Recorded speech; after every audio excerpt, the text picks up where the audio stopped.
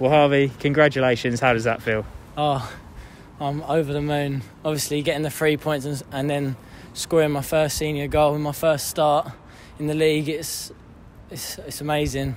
I've been working hard for this since I was 6. It was my dream to play in the league and score and win. To be fair, it was a dream come true.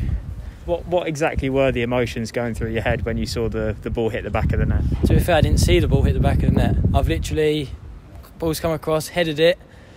Obviously, I'm running across the goal. I've got a little push or something, and I see the ball bounce. I didn't even see it hit the net, and I just thought it must have gone in. And celebrated.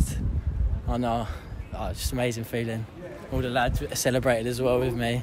It just made it even special. And then winning, holding on to the 3 points, which we knew was a massive game. Obviously losing 2 in a row, we had to come here and win. Tough place to come here and get the 3 points. And it was a lovely header from yourself as well. Are you known for your headers? Do you score many of them? Not really. All I know my headers for is second balls, but I didn't know I had that in my locker. But yeah, we'll see. We'll see in the future I can score more. And what was your reaction when you found out that you were going to get your first start tonight? Did you see this as a big opportunity for yourself? Yeah, definitely. Every time I get on the pitch, it's an opportunity. Obviously, didn't play in my position, my normal position, centre midfield. But if the gaffer gives me and Joe gives me the confidence to go and play, I'll do a job anywhere. And that's what I felt. I was thinking to myself, just go out there, perform, and get the 3 points. And hopefully I've done that. And after 2 defeats as well, it was important to bounce back. What's the mood been like in the training ground over the course of the week and in preparation for this game?